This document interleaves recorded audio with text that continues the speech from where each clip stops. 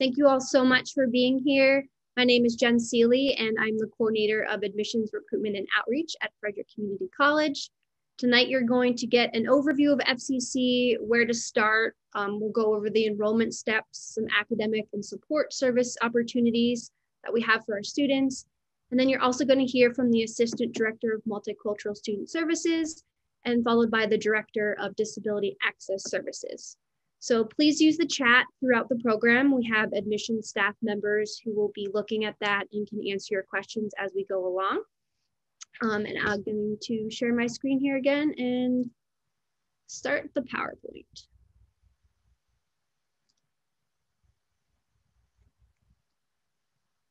Okay, so I first wanted to address, because we get a lot of questions about what the course formats or the modalities are going to look like for our fall semester coming up. We are going to have courses offered in 4 different formats, which include online, structured remote, hybrid remote, and then face-to-face in-person classes. So online is what you're familiar with. The course is entirely online. There's no set class times.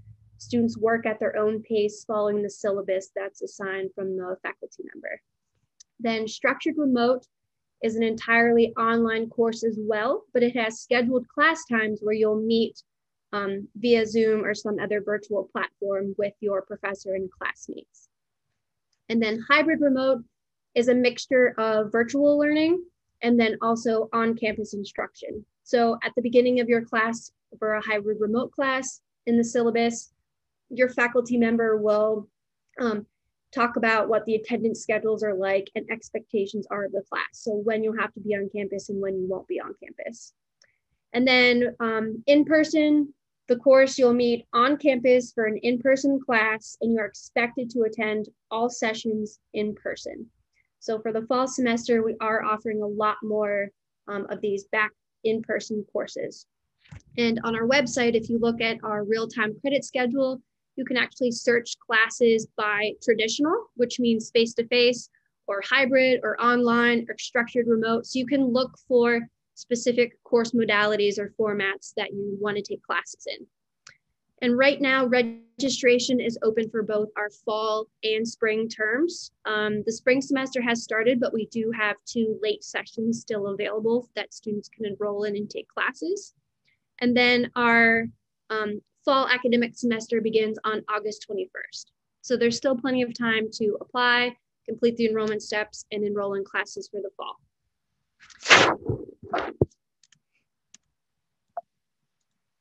All right, so a little bit about what we offer at FCC overall. There's something for everybody depending on what your academic and career goals will kind of depend on what's the best path for you. So FCC, we offer short-term training programs or continuing education. These are 6-month to 1-year fast-track programs for students full-time usually. And then the goal of these is to enter the workforce or an industry right away after completing your program. So there's no academic weight or credit to these programs. So if your goal is to transfer to a 4-year, for example, these credits won't transfer to a 4-year school with you. They're more kind of industry credentials and that sort of thing. Then we have academic credit programs, certificates that are about 30 credits or 1 year for a full-time student. Those will transfer. And then we also offer most commonly what students think of are associate's degrees. There's 60 academic credits, 2 full years as a full-time student. And the certificates and associate degree will transfer with you to a 4-year school. Then I just wanted to touch just briefly on dual enrollment because I could see in the registrations we have a handful of students who are sophomores and juniors or will be sophomores and juniors next year in high school. So dual enrollment allows you to earn your high school diploma and college credits at the same time at a discounted rate. So there is a tuition cut or tuition discount for DE students. You definitely want to make sure that you're working with your high school counselor throughout this process. They know what classes you can take to give you that dual credit for your high school diploma and get college credit. In order to enroll in DE classes, you have to have at least a unweighted cumulative GPA of a 2.0 or higher, and be college level ready. So that just means you may have to take an AccuPlacer to see if you place into some college level courses if you don't have SAT or ACT scores or other kind of testing exemptions. So the 4 different kind of dual enrollment categories are here on the screen. Just to save some time, feel free to take a picture of this, or the dual enrollment website is at the bottom. There's a lot of great information. Basically, you can take classes through your FCPS high school and get college credit. Open campus is when you would come to FCC or take an online FCC class. And early college is our newest DE umbrella program, where you can earn an associate's degree from FCC and your high school diploma at the same time. So it is a competitive program, and it's something that you apply for your sophomore year. And basically you're a full-time student at FCC your junior and senior year, and you do get a discount for that program as well. Okay, so at FCC, we offer over 85 different academic programs. Some of our most popular majors are anything in our business field, healthcare like nursing. Our STEM majors are really popular like cybersecurity or computer science. And also general studies is popular for students, especially who aren't sure what they want to study. It's kind of a great way for you to get your gen eds under your belt and also kind of take some electives of different areas that you may be interested in. Aside from our academic credit programs, I'd mentioned earlier our short-term training or continuing education. So our CEWD, continuing education and workforce development. Again, these are non-credit programs, non-academic credit programs. They're offered at the Monroe Center, and there are programs in various fields such as some healthcare programs like dental assisting or RNA. There's phlebotomy, there's medical billing and coding. Then our trade programs are at Monroe, electrical, welding, drawing blank on what the third one is. I'll remember it, give me a second. And then our computer and technology programs are there as well, and our HCTI, so our Hospitality Culinary Tourism Institute. So those are our CEWD programs. And the website here on our slide, you can go there on our website and look at all of our programs. And the nice thing about it is online, you can access right now curriculum pathways for each program. So this basically is a description of all of the classes you would take for your particular major. So say you want to study business management, you can go to look at that major. It will show you what classes, the sequence or the order that you need to take them, when the classes are offered in fall or spring semesters, how many credits each class is. And you'll actually use these curriculum pathways with your academic advisor when you're building and making your schedules. All right, like I mentioned earlier, you're gonna hear from MSS and DAS earlier on. So I wanna talk about some other personalized support options at the college. Through our Learning Commons, we have a tutoring and writing center, which is free for students. If you need help in a class, you can sign up for a tutoring appointment. When we go back to normal operations, it's kind of drop-in tutoring as well. Writing center, you can turn in a paper for our class. Then we have a specific STEM learning center. So if you need help in any science, technology, engineering, math course, you can go through the learning center. And then the library also holds some different student skill workshops like test anxiety or how to prepare for tests, studying, things like that. Really great opportunities for students to take advantage of. Then our CAPS office, Career and Academic Planning Services. This is where advising is housed under, and our career services. So academic advising, all students have an assigned academic advisor based on your major. So depending on what you want to study, you'll have an academic advisor. In addition to, we have some targeted support offices or TSOs like MSS and DAS who you'll hear from, that they also do academic advising for their students. So your academic advisor, no matter who they are, will help you pick out your classes, build your schedule each semester, and they kind of help you progress through your degree plan. Then there's also transfer services. So if your goal is to transfer to a four-year school, the CAPS office have specific advisors that look at articulation agreements with you and know kind of how credits will transfer to certain schools and help you build your schedule in order to graduate from FCC and have your credits transferred to four-year schools. Our Career Services Office helps you explore skills, majors, and careers for those students who are undecided. They also help students with employment through resume development and interview coaching.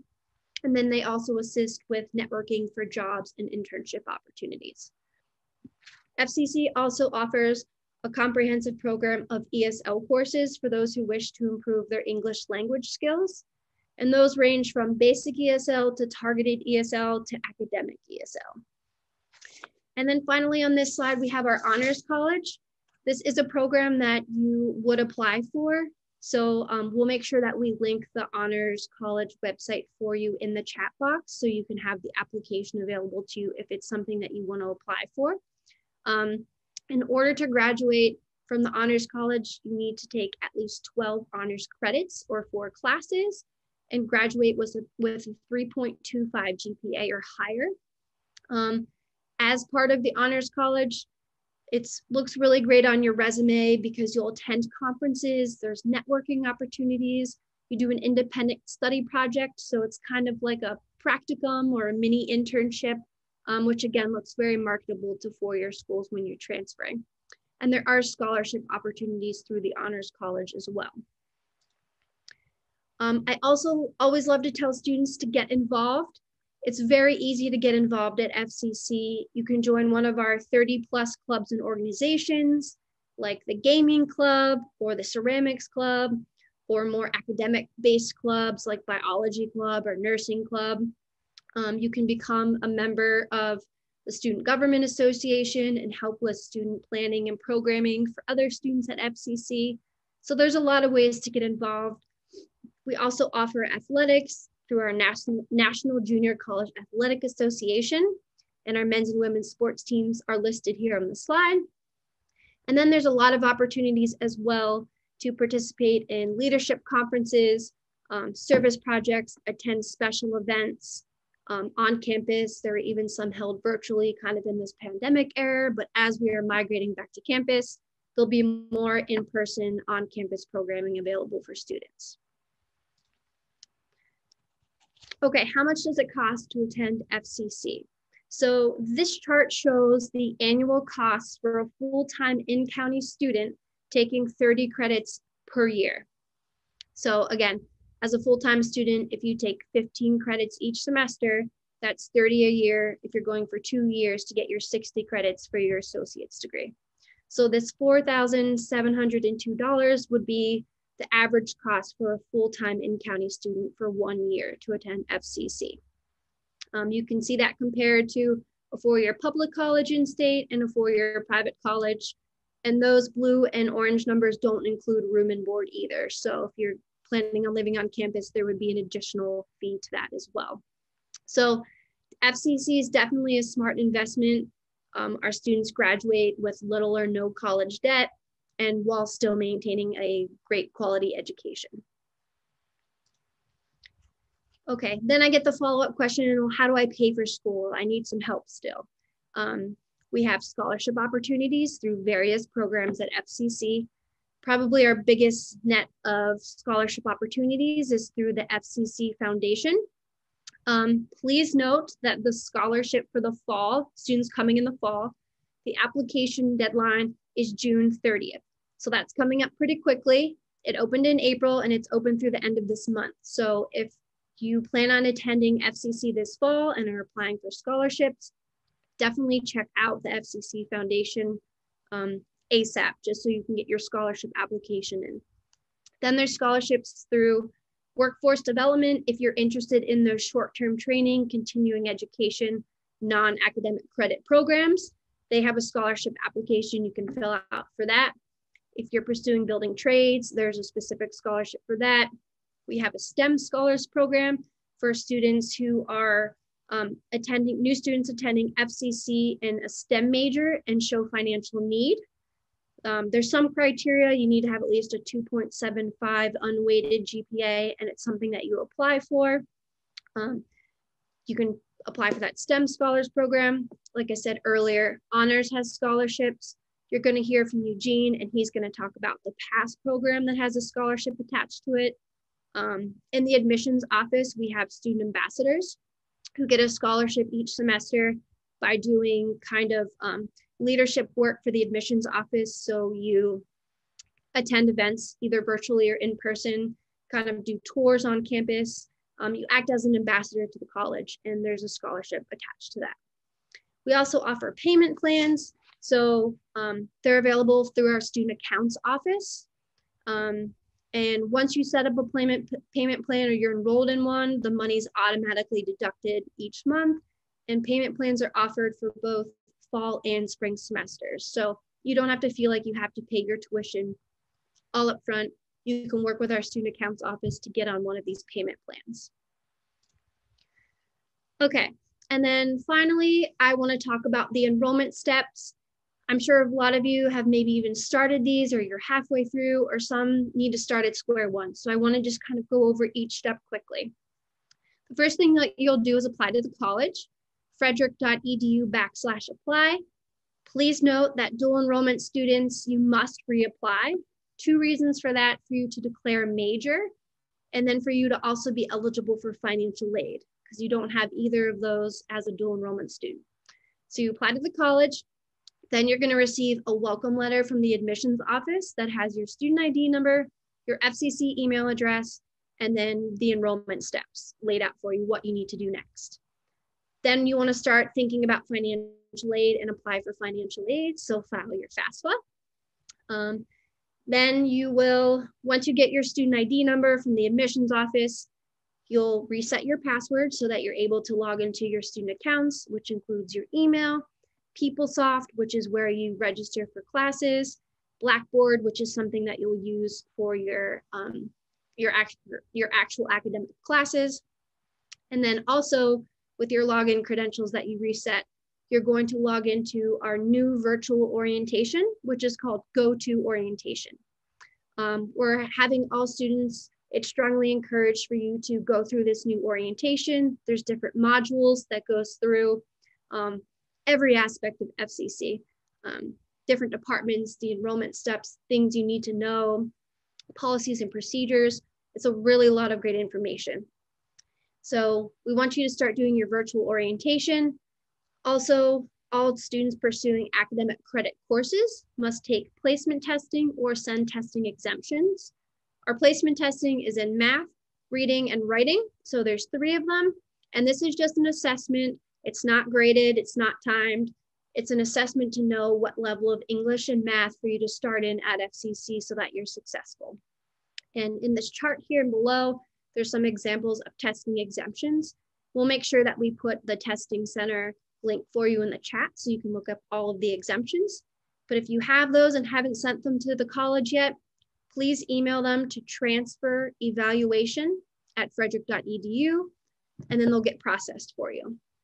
Then once you do your placement testing, you're going to meet with your assigned academic advisor or your TSO advisor, and all new students to college go through ROAR, which is our required orientation, advising, and registration. So essentially your advising appointment. You meet with your advisor, they'll go over what classes you can enroll in or you should enroll in based on your goals, and they'll show you how to do that through PeopleSoft. Then you'll be enrolled, you can see your financial aid, your bill, and all of those things.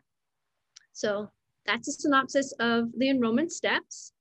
Here's our contact information. If you have any questions about anything I just said, either now you can put them in the chat or down the road, feel free to contact us. You can call our office or you can email us. My email is on here, jseeley, or you can email admissions@frederick.edu. So I'm pretty close to being on time. Okay, so let me make sure I covered everything. Okay, great. So next up, we're going to hear from Eugene Smith, who is the Assistant Director of Multicultural Student Services. Good evening, everyone. Again, my name is Eugene Smith, and I just wanted to come on and provide a quick overview of the Office of Multicultural Student Services, as well as talk about our PASS program. We are in the midst of gearing up for our Summer Bridge Academy. So just briefly, the Office of Multicultural Student Services, we provide, as was mentioned earlier, comprehensive support services for advising, counseling, mentoring, leadership development, and cross-cultural experiences for students. Our goal is to help students transition to college successfully from wherever they are, whether that's high school or returning back to college. And we work with students one-on-one or in group settings to make sure that they are successful. And so the PASS program is which I oversee. It stands for Partnership to Achieving Student Success. There is a scholarship attached to it for those who apply to the program. In order to achieve or earn the scholarship, students have to complete the entire Summer Bridge Academy, and the dates are July 26th through August 13th. And our sessions are 9 a.m. to 1 p.m. And the reason why we have that time frame is we're going to take students literally through the process of what it looks like to be a college student. So even if you're not taking summer classes as of right now, you can get that classroom experience before classes begin. And so we will take what you placed into your placement test, whether that's college level or college readiness courses. We will take those, your scores, and place you with a faculty member who will work with you on math, English, and writing skills. So within those 3 weeks, you will be prepared for your first year of your first semester of college.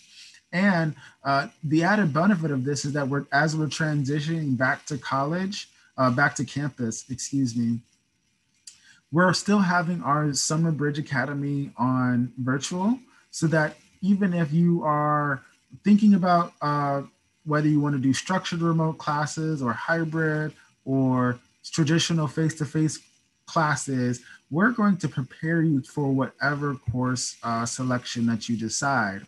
And then what happens is that in September, October, and November, I literally take the students on a journey of their academic experience. And I'm coaching with you and co-constructing your experience by aligning your academic goals to your career goals, and then connecting you to resources that I may not have in my office. But what we do is we connect you to all of the resources that are on campus, as you'll see, as was mentioned earlier. And then in the end of the fall semester, you'll receive a $300 scholarship. And then we'll have a Winter Bridge Academy where we're going to focus on transfer and career readiness courses and workshops. And then in the end of the spring semester, if you've done really well, you'll receive a $500 scholarship that will be applied to the next academic school year.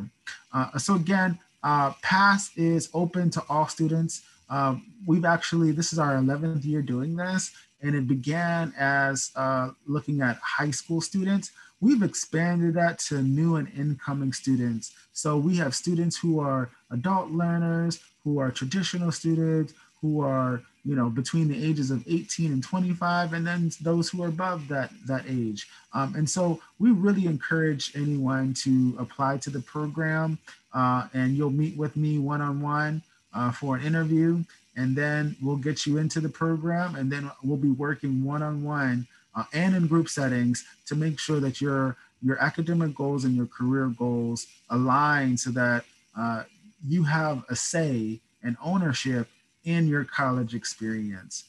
So I saw that there was a couple posts in the chat of our location and information. I want to make sure you do have the application, even if you want to just look at that information. I'll post the application in the chat as well. But thank you so much for your time, and I'll give you back 5 more minutes, Jen. Thanks, Eugene. I appreciate all the information. Okay, so next we're going to hear from Kate Kramer Jefferson, who is the Director of Disability Access Services. Thanks, Jen. Good evening. My name's Kate, and if you bear with me one moment, I have a really brief PowerPoint just to guide some talking points. Okay, hopefully everybody can see that okay. Okay, so I just wanted to share a few things about what the Disability Access Services Office does, starting with who we serve. We have about 400 students that we work with each academic year. This past year, don't know our exact numbers. We were a little lesser with the pandemic, but the year before we were about 470. So we work with many different students and all types of disabilities, and this includes students with learning disabilities, physical disabilities, sensory, students with psychological or mental health disabilities, students with attention deficit disorder, and I might be missing one in there, medical, and more. So sometimes the students who may not be aware that they qualify for services include those with medical diagnoses and students with mental health diagnoses. So we encourage folks to talk with us if they're not sure if they may be eligible for services, and we will help students to determine that. We work with learners of all ages, so traditional age students coming right out of high school, adult learners, and everyone in between. And we work with students who are pursuing credit courses and non-credit courses. So that can be through continuing education workforce services. It can be a student taking a non-credit class that is a course of interest. So we would want anyone to come and talk with us if they feel accommodations would be helpful for them. And then with each student, we try and take, oops, I'll go back, a very individualistic approach. So for example, we may have 2 students who have a diagnosis of attention deficit disorder. We're gonna go through a pretty thorough intake process with each student, and those students may have very different supports in place or different accommodations in place. So we treat each student as an individual, determine eligibility, which I'll talk about in just a moment, and then come up with a plan, services, and supports for each student. In terms of what we do, both Jen and Eugene talked about academic advising. Our office is one of the targeted support offices, and we serve as academic advisors to the students who use our services. So that is one of the primary services that we offer. We have 2 disability specialists who are also academic advisors, and then they can assist students with the next bullet, accommodation coordination. So determining what accommodations students might be eligible for. So for students who had either maybe an IEP or a 504 plan in high school, those students very well may be eligible for services at the college level. Services don't automatically transfer from high school to college, but many of those students would be eligible for college level accommodations. And for our adult students who have a diagnosed disability, we would work with them to put accommodations into place. So those first 2 bullets are really the 2 primary functions of our office, and we work to provide those services to students at the same time, so that when a student is meeting with an advisor in our office, we're helping them select courses, talking about educational goals, and then also working on creating what we call at FCC a student success plan, and that's the accommodation plan. In addition to those services, we have an assistive technology lab for students who may utilize assistive technology. We take a case management approach with students. So one of the things I would say to prospective students who are in attendance, think about the level of support that may be helpful to you. Some students may choose to work with our office just for advising and accommodations, maybe just once a semester. And then other students may be coming to meet with a specialist in our office on a weekly basis for someone to touch base and talk about how things are going throughout the semester. And one is not right and the other is wrong. It's really what level of support is most helpful to each student. We have a Getting Connected Club that we are planning to offer again this fall as we're transitioning back to more on-campus offerings. And really for the students who work with our office, we would say if you need information on a resource on campus or you're not quite sure who to go to, we want you to use our office as your point of contact. So come and talk with your advisor and we can help point you in the right direction. So it's never too early to start thinking about what level of support might be most helpful to students who are interested in our services.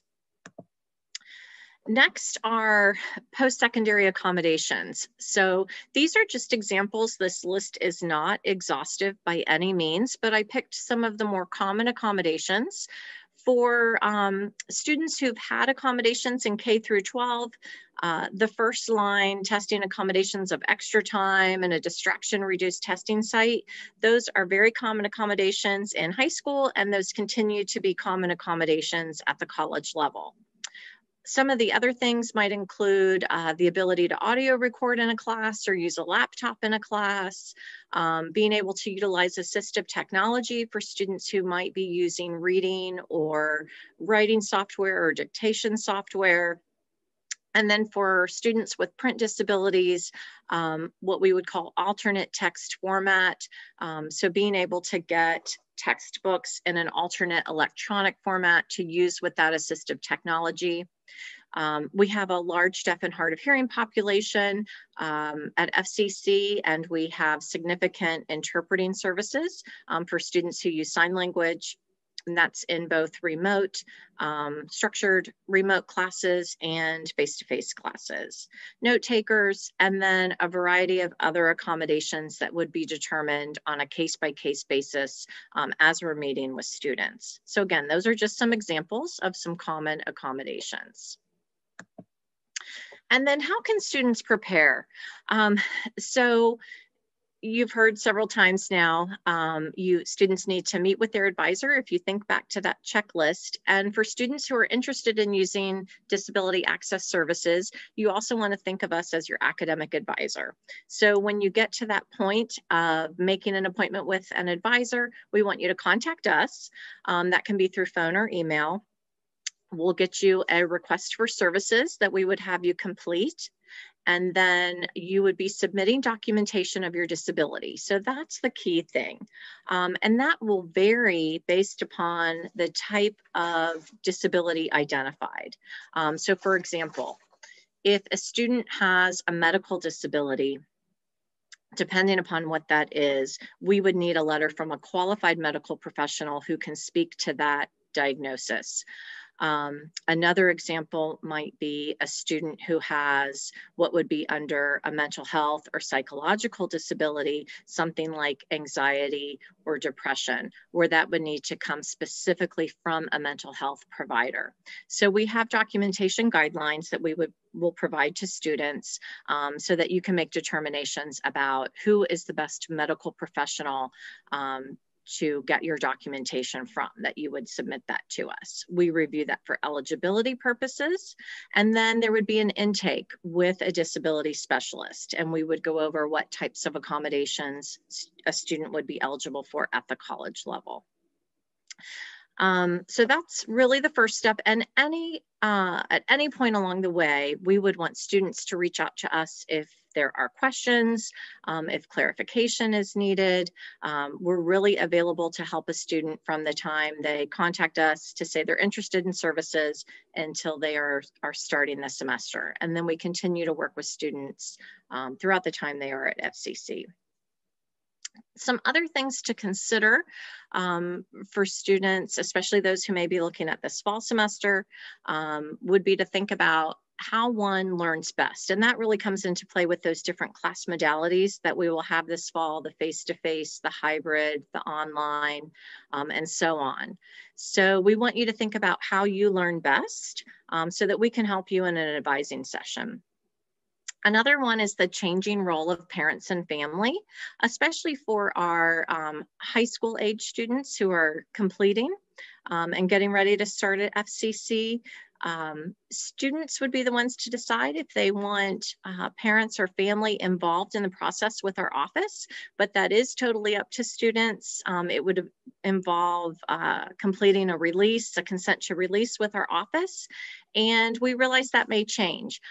We have to hear from the student in terms of requesting services and all the other steps along the way, but we want to do what students find most supportive. So if a student would like parents or family involved in the process, they can be, but it will definitely be different in terms of the role of parents or family compared to how things worked in K through 12. So we encourage students to have conversations with their family or parents before they start the process so that information can be shared about what level of support a student may be looking for.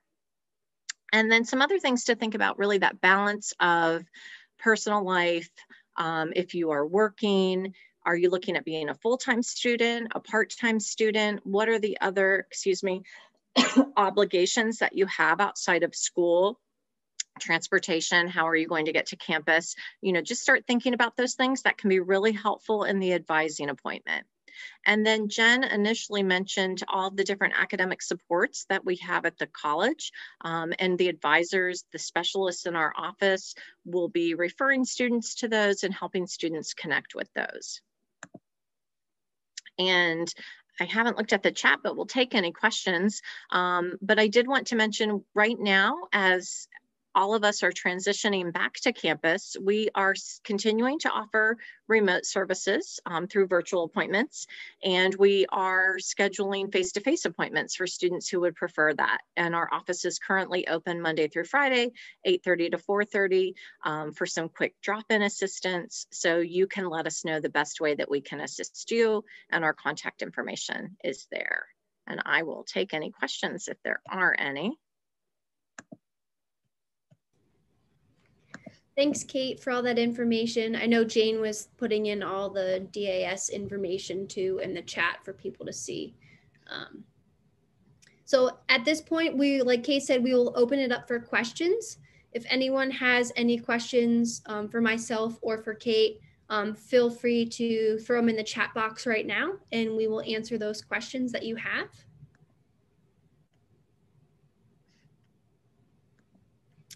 Okay, someone sent me a question asking, what do I mean by credits? So credits are, for each class, you get a certain number of academic credits. Most classes are 3 credits. Some classes are 4 credits, like if you have a science class with a lab, the instruction part is 3 credits plus the lab is 1 credit. So your whole class together is 4 credits. In order to get a certificate or an associate's degrees, you have to get a certain number of credits in order to fulfill those. So a certificate usually is about 30 credits, and an associate's degree is about double that, 60 credits. So when we talk about academic credits, we're talking about kind of the weight of your class and how many credits you're taking per semester. So a full-time student pursuing an associate's degree, we recommend you taking 12 to 15 credits a semester so that you'll be able to graduate in 2 years. Someone asked, how do I find who my advisor is? Great question. You're going to, let me just share my screen here and I will walk you through it on our website so everyone can just see exactly where to go. Okay, so do you guys see my screen? Okay. So this is the main FCC page. I'm just going to go back to our main page. What you can do is go up here on the black toolbar and click on resources. And then you're going to scroll down to this academic support section and click on career and academic planning services. This is our CAPS office.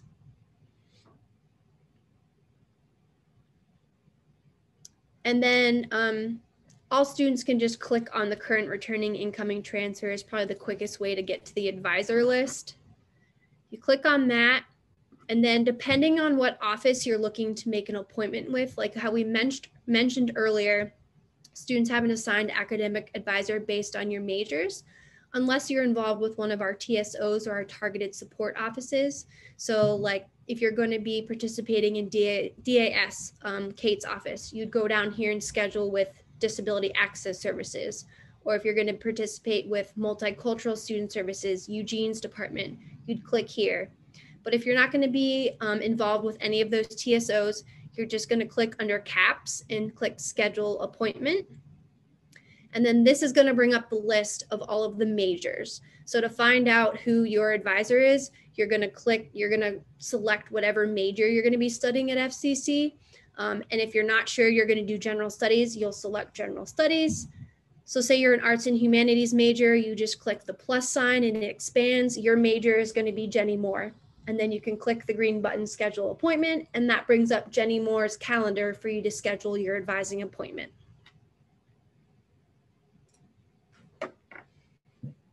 Great question.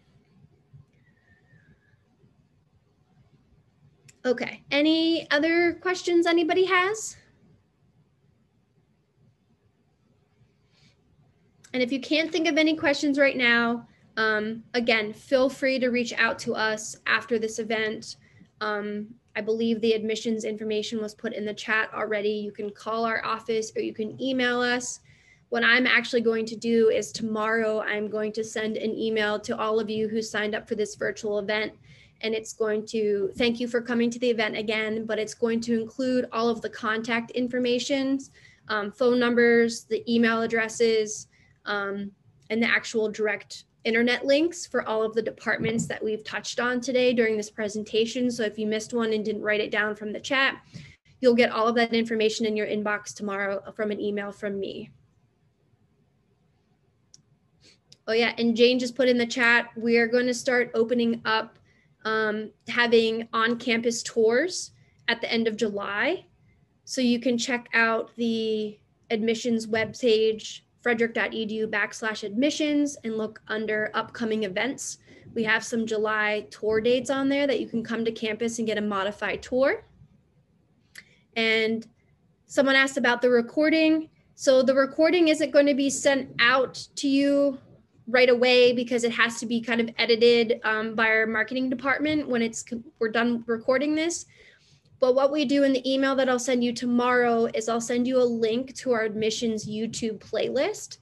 And this has all of our past recorded virtual events. So this event, this recording will eventually be on that link as well. So I would just give it a week and a half to 2 weeks just to give me enough time. But then this recording will be posted on that admissions YouTube playlist. And I'll make sure that that link is in the email I send you tomorrow.